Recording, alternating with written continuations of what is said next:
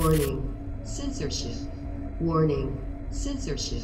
Welcome back to Rebel News. 2021 has been a crazy year. From lockdowns to masks to anti-lockdown protests, Fight the Fines has helped over 2,000 people by now, and Avi Yemini reported from the tyranny of Australia. I hear giving away their guns is working out well for them. And the Rebel team grew massively as well this year.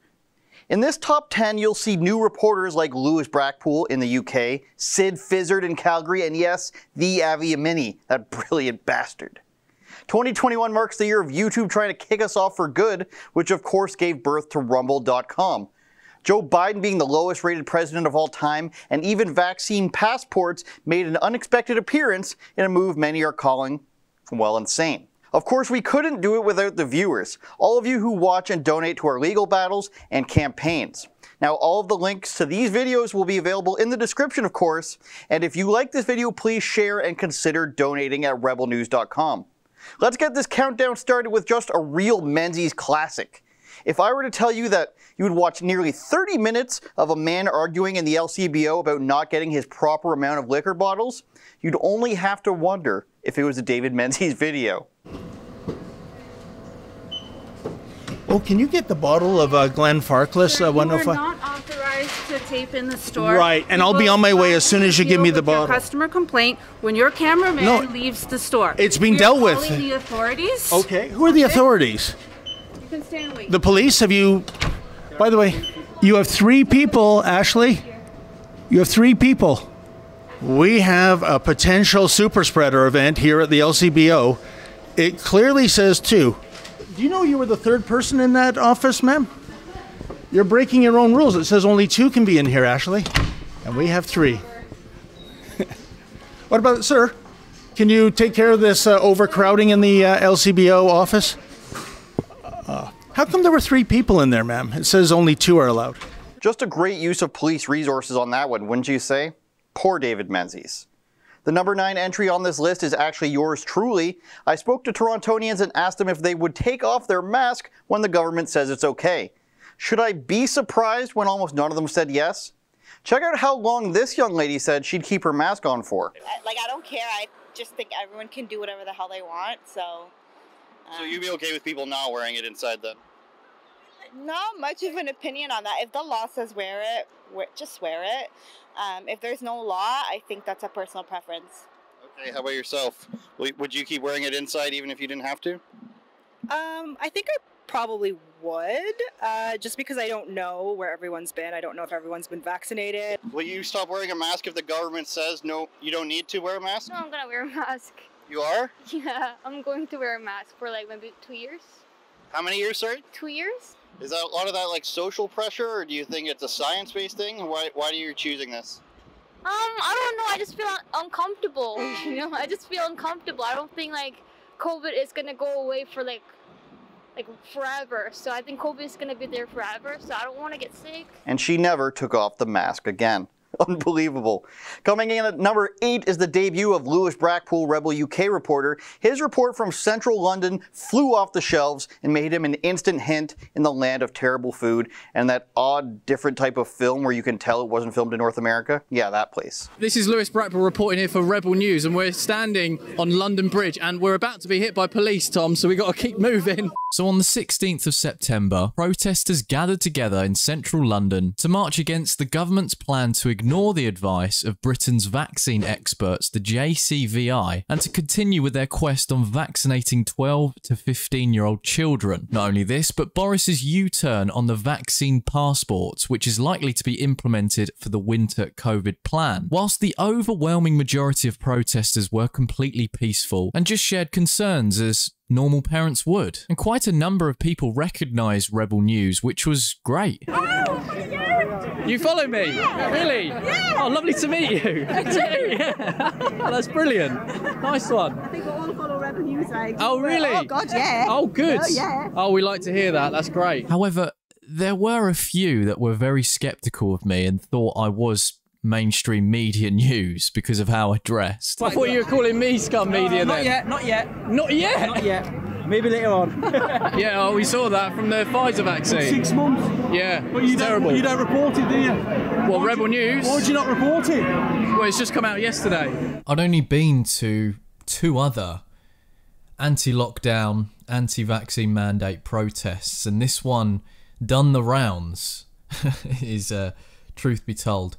And this was my second video with Rebel News as well. I found that a lot of people were frustrated, angry, but really welcoming at the same time to a reporter actually reporting there. There was a guy in particular who got a little bit aggressive at the start, and he had some sort of weird smelly sling on. But by the end of the day, he realised that I was actually on his side. And ever since reporting on that particular protest, many people have gotten in contact to say thank you, which inevitably led people seeing my content circulating into this movement.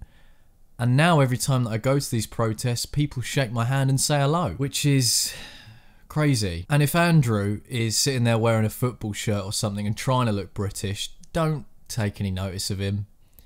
He's never watched football in his life. There's nothing I enjoy more than giving Lewis the business about Downton Abbey, S Club 7, and basically anything The Simpsons has ever said about the English people. Coming in at the number 7 spot is the always colourful Chris Sky. It was a banner year for the anti-lockdown activist. He was thrown out of grocery stores, police standoffs happened, he yelled at his followers and his crew, Rob Carbone set him up with the feds. He even found time to storm out of an interview with David the Menzies and make many wild and also false claims, frankly, about Rebel News. But I love him just the same, so he's in this countdown. Here's Chris Sky getting kicked out of an airport, as reported by David Menzies. I was frightened by the rules like everybody else. What do you mean? Of course I am. No, you're not. Says who? Everybody else has a mask on. But I already told you, like the 4th time now, that I have a medical exemption. And that's we know why I this. asked you to leave. You already said, why would you ask me to leave? That's Because not I have, intimidating. why would you ask me to simply leave? You would asked ask me you to to leave because I have a medical exemption? That's completely discriminatory. So I have no idea what you're still doing here, what you're still talking to me. It must mean that you're really interested in me or something. You know what? I'm not going to waste my time with you anymore. I didn't think so. It's pointless. We were having a nice, educating conversation. I'd like to shake your hand and say, have a good night. I don't want to approach you more than 6 feet if you're going to get upset about it, but otherwise, I'd be happy to come and shake your hand and say, good night, officer. Yeah. Fair enough. I have nothing wrong with police. I respect the law enforcement. I also respect the law. You respect law enforcement? 100%. I work with more police officers than you can imagine. The way you just spoke to me? Well, that's because of how you interacted with me first. If you saw the last time I was here, the police officers and me were very friendly. And guess what? They all shook my hand. And I tried to shake your hand. So who's really the one that caused this interaction? You came here in an intimidating fashion. I was still courteous and respectful and interacted with you.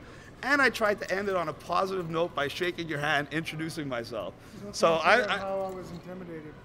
Because you figure that out. Because you told me to leave and wait outside. What am I? What is this? Come on, man. One day there's going to be a movie about Chris. The only question I have is who plays him? The Rock? DiCaprio? Let me know in the comments, please. Rob Schneider? That brings us to the Avi Yemini for number 6, or that is Avi's bodyguard. At a protest in Australia, Avi's gigantic security was harassed and arrested by police for doing his job, I guess. Fast forward, and it's no wonder Aussie authorities are trying to change the law to prevent people from having security like this at protests. Take a look. They back down. Suddenly there is a small group left, and police are taking them down violently. If you start, grab this fella. No, he's security. He's security. Hey, he's our security, sir. He's our security. I'm at work. He's our security. He's our security. He's our security. All right, then you can go. What? He's our security. That's our. He's working with us. He's working with us. He's working with us. You've arrested our security. You've arrested our security. We're not going to tolerate that. We're not going to tolerate that. That's our guy. Come around here. Come around the side. No, you've taken our security. You've taken our security. So, come back. They've taken our security. Oh, RV. Australia should literally be thanking him, not just for his Hawaiian shirts, but for fighting for freedom every single day. Now, our number 5 video includes the now famous Pastor Artur Pawlowski. The clip heard around the world, I call it, of him yelling at health officials really took him to the stratosphere. But one of our biggest videos of the year was the really over-the-top arrest of the pastor in the middle of the highway. It made no sense. Check it out.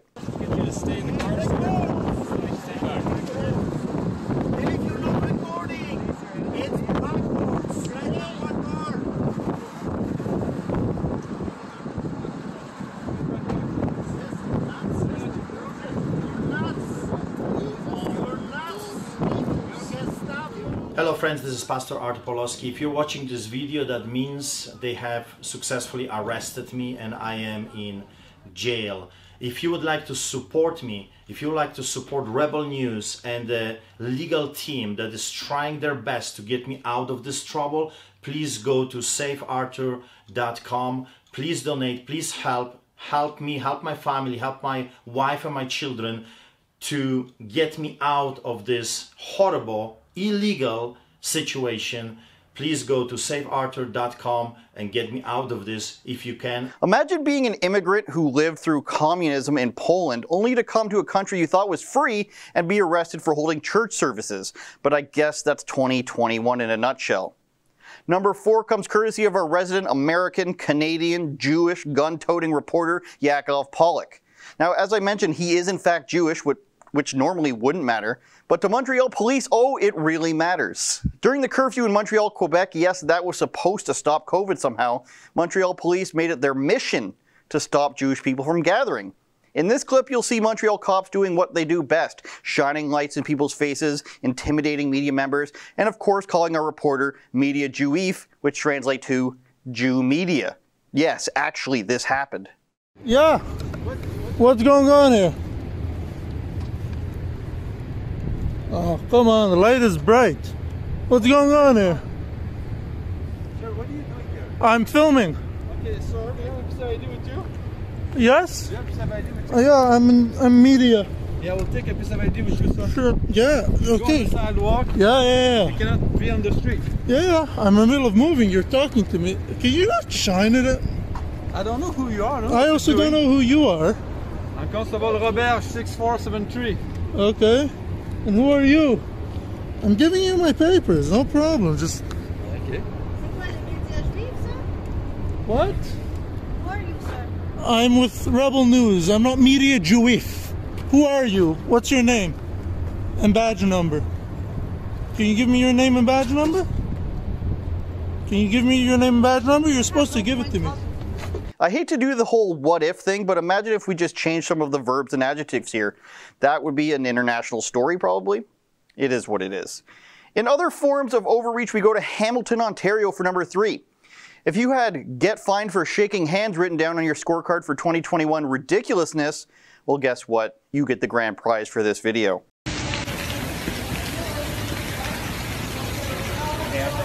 How's it going, man?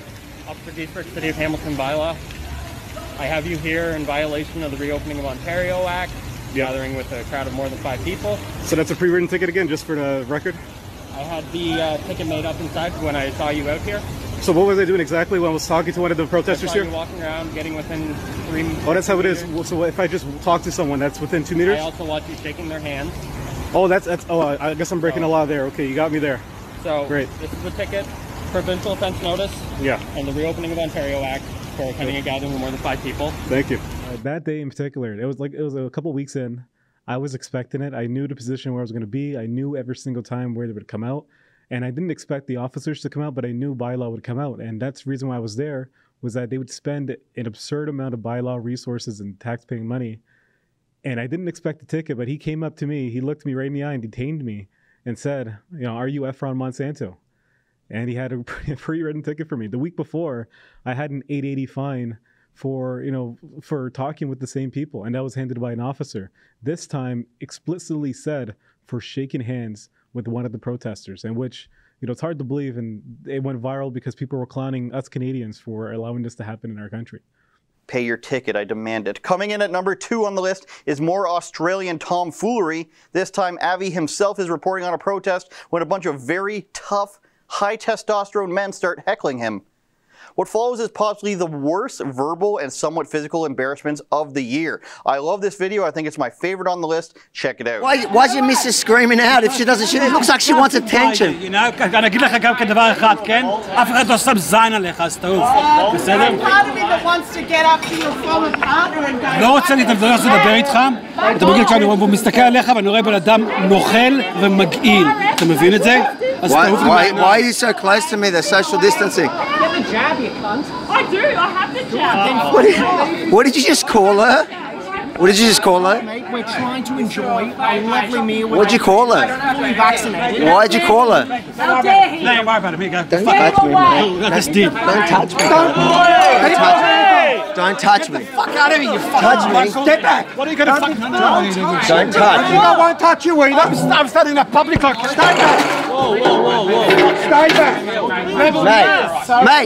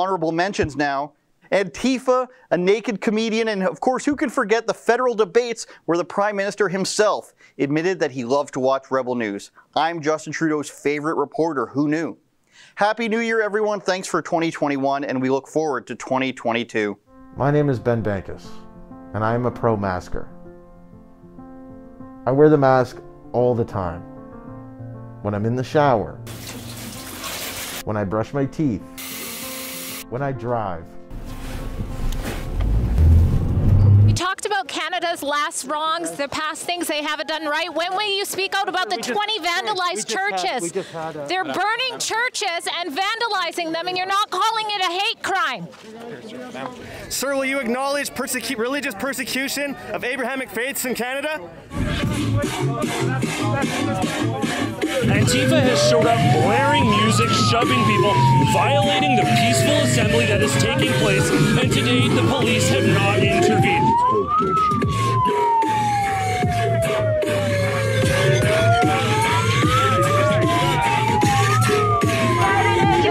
I think that if you're not fully vaccinated, you shouldn't be able to do things without masks, first of all. And second of all, like, just to not, like, just so the spread doesn't happen again, if you're not fully vaccinated, you shouldn't be able to, like, go to concerts and stuff. It'd also help people want to get vaccinated if they do that. But it seems like after that scathing report that just came out, your department hasn't done a great job. This is where she decides to finally look me in the eye. She won't answer a question, but she's gonna ask one. You know what? I've got a really important question. Are you guys gonna stop calling me Climate Barbie? Because it's super... I've never called you that. Aurez-vous l'obligeance de répondre à ma question en tant que Premier ministre ou allez-vous encore diaboliser mon média? J'ai partagé ma perspective sur ton organisation hier soir. J'ai plus rien à dire. Thanks for watching the best videos of the year. Don't forget to like, share, and subscribe. Go to rebelnews.com/donate if you want to donate to any of our causes.